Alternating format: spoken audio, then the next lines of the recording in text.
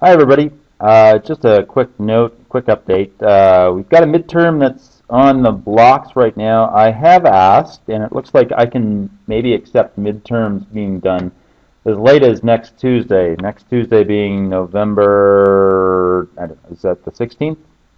Okay, anyway, it's a little awkward for me, but if you need a little extra time, you can write it as late as next Tuesday. Concept there being you need an invigilator just to watch you and make sure that you're not cheating. And it's not for you, it's for all those other kids that might be cheating out there. Um, Progress, we're actually progressing through the course really pretty well. Now, I know that that web work assignment 3 didn't sit very well. There were some questions that they had fussy entry types where you might have had to type A, B, C, D, and there was no indication how that did. So please accept my apologies for that. We'll try and make sure that next time that doesn't happen. Um, so most of you are kind of at the stage where you'll be doing rational and radical all at once.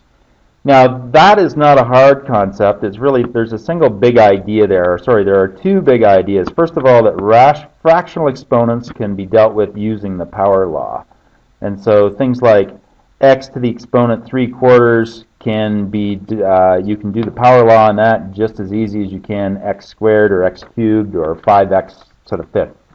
So fractional exponents can be dealt with using the power law.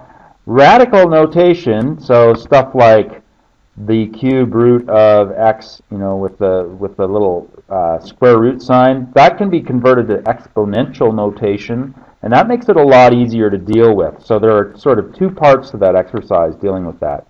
The last thing, a lot of people get mixed up between the fractional form of an exponent and the negative. So if you have a negative exponent and you want to get rid of the negative, that just means a 1 over whatever it is. So for example, x to the exponent -5 could be rewritten as 1 over x to the 5th. That's different from having an exponent that is a fraction. So x to the exponent 1/5 means the 5th root of x, whereas x to the exponent -5 means 1 over x to the power of 5. Anyways, those are the big ideas. Please let me know where you're at with midterms so I know how to gauge that. Thanks, everybody.